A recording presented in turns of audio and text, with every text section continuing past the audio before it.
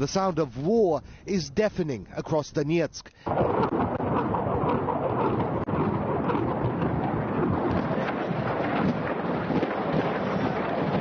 North, west and south, war rages. We are very close to Volnovakha, which is just west of Donetsk. And as you can see, the offensive launched by the Republic of Donetsk is very much in full swing.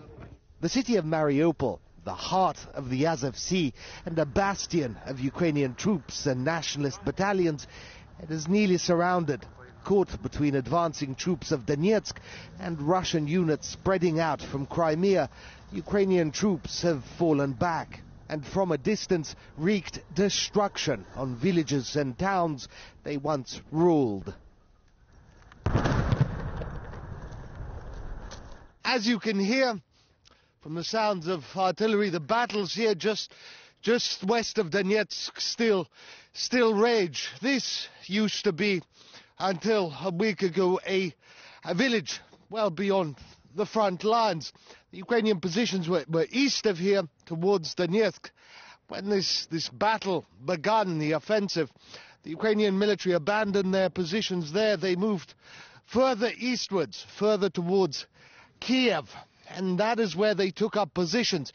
When the units of the Donetsk People's Republic began moving into here, they were met with a firestorm of artillery which devastated this village.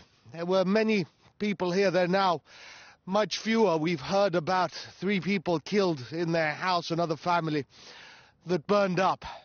The barrage of shells and rocket artillery spared few houses, and try as they might, not everyone escaped the devastation.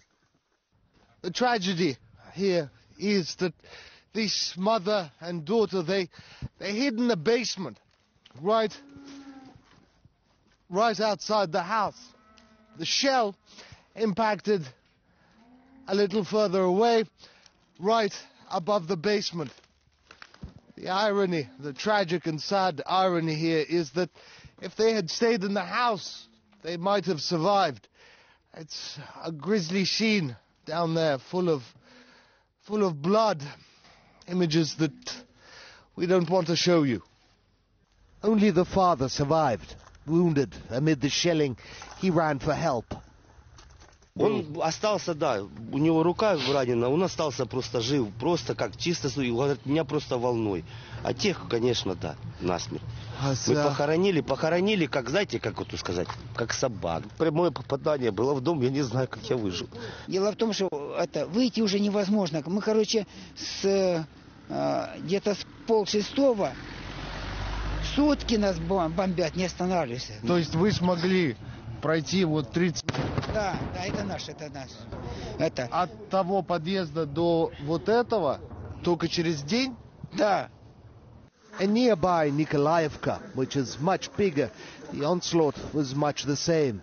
Here, terrified civilians, women, children, the elderly, hunkered down in a school basement, waiting for Ukrainian military bombardment to end.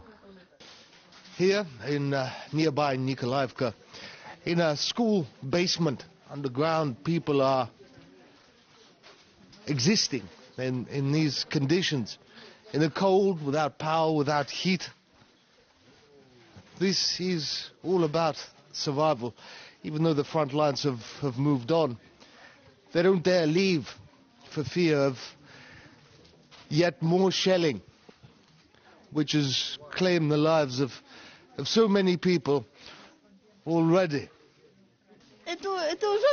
This is too much. They don't even let you bury a person normally anymore. They bury them by the front door, like animals. I'm not crying for myself. I'm crying for my grandson, for my son.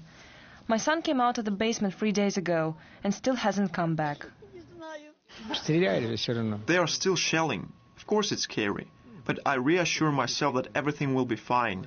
They destroyed our houses. There are no windows in our house anymore as shells fell right here. Now we have to rebuild and clean everything up. Right now I'm sitting and thinking, if I leave here, where will I go? No windows, no doors, everything is broken. I do not know where I should go now. My granddaughter has had a fever for 2 days. My house was destroyed. My husband was operated on. His leg was torn through by a shell. On the outskirts, one family apparently decided to brave the shelling at home. It would be their last decision. This house sustained a direct impact. Shell landed in the middle of the house. You can perhaps see the remains of the house are still smoldering.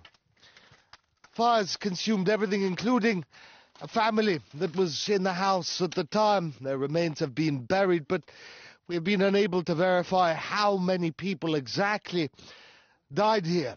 Nevertheless, this scene is being repeated across the Donbass as fighting rages here, and the Ukrainian military retreats, firing back, perhaps in revenge, as they flee.